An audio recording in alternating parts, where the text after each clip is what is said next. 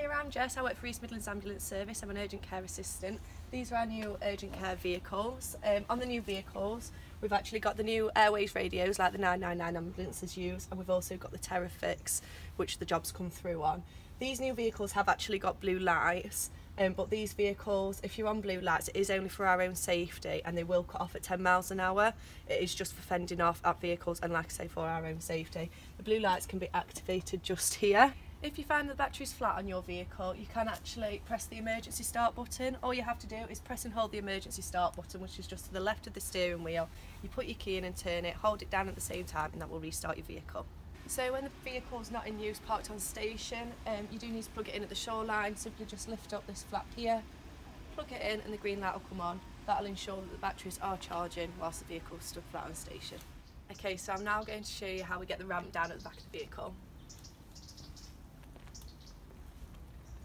So this is at the rear of the vehicle. The lever just here to open this door.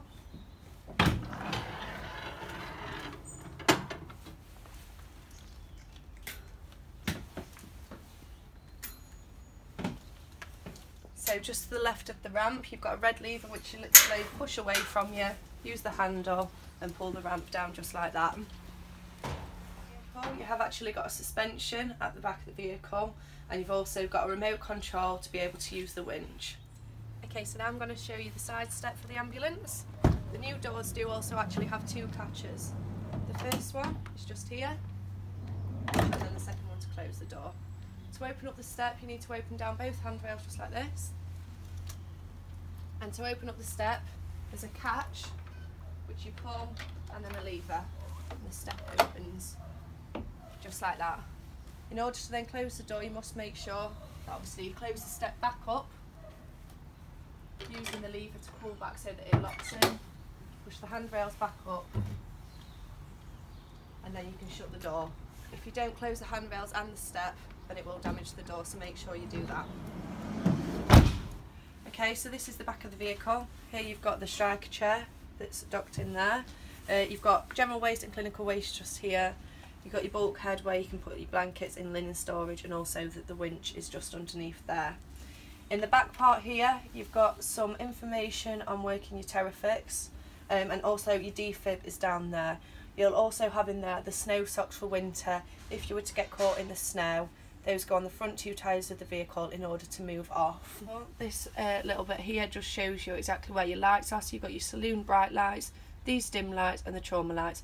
When you click each one of these, they will light up to show that they're on. Also in the back we have an aircon and heater system. In order for this to work, all of the doors need to be shut, and you do need to press this climate button to work. If you press that and it's clear, it's off. Press it again so it's red and it will work. On here you can adjust the temperature to make it either cooler or warmer. You can adjust the fan of it as well. Also you do have the fan button, which is for the extractor fan. All you need to do is press that, but in order for it to work you do need to ensure that all of the doors are shut in the back of the vehicle. So in this part of the vehicle, in the back at the windows, you do have blinds that you can quite simply pull down, and it just clicks into there just like that. Also in the back here, your carry chair is situated just there, and your spare battery for your striker stretcher is plugged in and charging just at the back. Okay, so these new vehicles, they are actually equipped with this long red panel. This is for if you're in a situation where you need CCTV to record. All you have to do is press this red panel and the system will click in. Thank you for watching. We do hope you enjoy your new vehicles.